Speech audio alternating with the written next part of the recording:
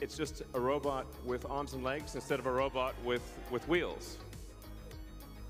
And we've made a lot of progress with Optimus.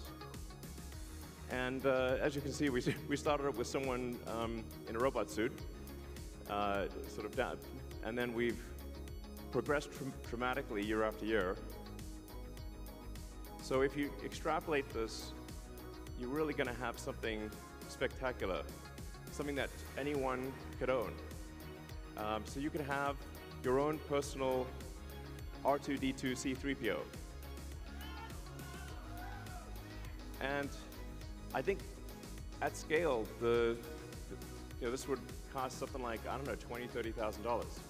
Probably less than a car, is my prediction, long term. Now, it'll take us a minute to get to the long term, but fundamentally, at scale, the Optimus robot, you should be able to buy an Optimus robot for, I think, probably $20,000 to $30,000 long term. So, and what can it do? It'll basically do anything you want. So it can be a teacher, babysit your kids. It can walk your dog, mow your lawn, get the groceries, just be your friend, serve drinks. Whatever you can think of, it will do.